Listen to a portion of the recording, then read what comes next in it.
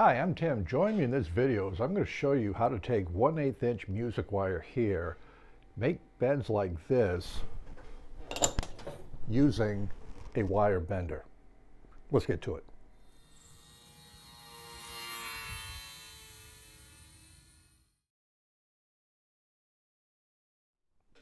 When we build our RC model airplanes, we use a lot of what they call music wire in the planes, typically for landing gear, maybe for push rod wires and so forth. There's two general types of music wire. You can have what I just call the thin wire, and then you can have the thicker wire. This is a 1/8 inch wire. This is a pretty normal size for a landing gear. Once you bend it, it'll keep the bend, but you absolutely have to have tools in order to do the bending. So I will show you how to use a jig for this thicker wire. Down below, I'll put the time mark if you want to jump ahead to that. But prior to showing how to bend this one with a jig, I want to give a short discussion with a good technique of how to make a Z-bend with this smaller music wire. So for the thinner music wire, it's very easy to use regular pliers. These are fairly heavy-duty pliers. And what we do is simply hold it, and we take the music wire, and we bend it like this. Okay, there's a 90-degree bend. Now let me show you a technique, very easy to make a Z-bend, which is normally done for control rod connections. We'll take the pliers and just put it on like this, bend it so that it looks like this, and then with the pliers, we'll rotate it like that, so that we have what we'll call a Z-bend that can go into a control horn and so forth for control rods. When we're done with this, with the thin wire, with the cutting edge of the pliers, it's very easy to just use this, and we can cut the music wire. So thin music wire is very okay and easy to use pliers. The problem we come to, and this will be the focus of the video from here on, is what if we have, this is 1/8 inch music wire. There is no way in the world that you can bend this with pliers to get any type of reasonable bend. Yet with the jig, we can very easily do bends like this. So let's talk about the jig now. The instructions are here. I'll put them into the video. They're available online. I went to Micromark. The address is in the description, and it's just the mini wire bender 60346.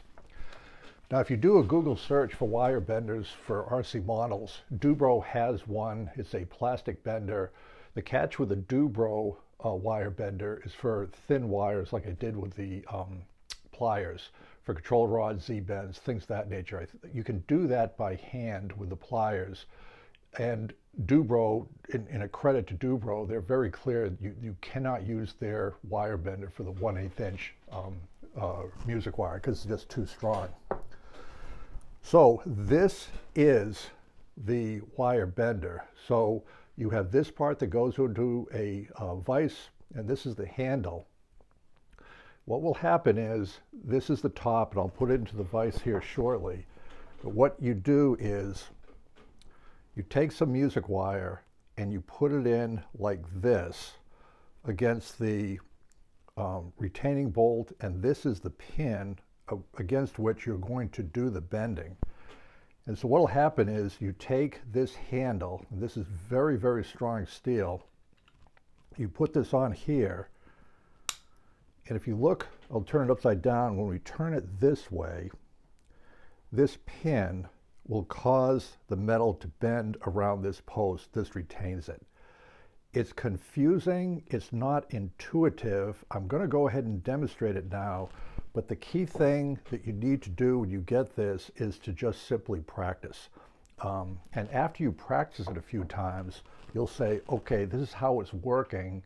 You can practice with thinner wire, and actually the best practice of all is to use coat hanger wire. It's a very soft metal, very easy to handle.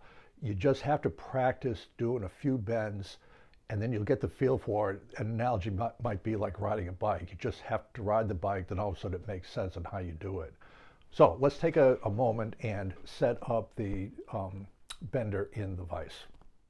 So here is the wire bender right here.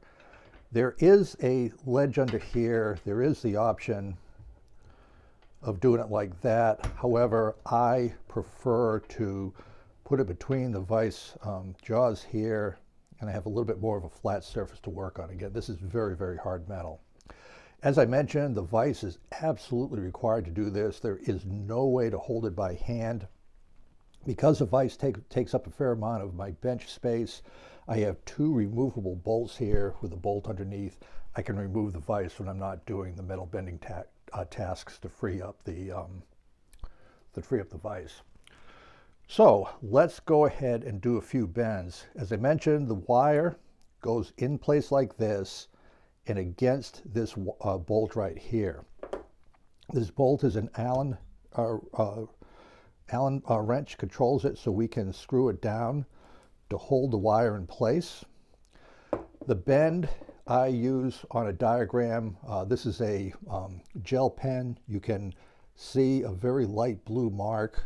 So just if we pretend we have the mark there, that's the way it's going to bend around.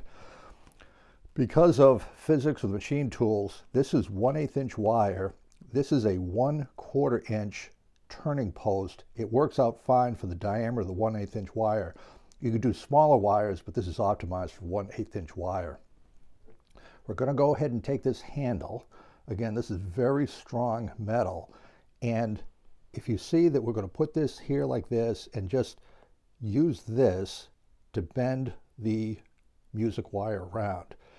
So let's put this in place. You're going to have a little bit of a hard time seeing it, but you can see I have the pin here up against the music wire, and it takes a little bit of effort, but we can bend it. And here is the music wire bend. We can follow up with additional bends. So notice that I keep it very flat here for the 90-degree bend. We put this back in place. And we're going to just literally bend it around that post. And here we have a 90-degree bend. If we want to start doing the bend to go back up, we can place it like this. We can put in the wire bender again. And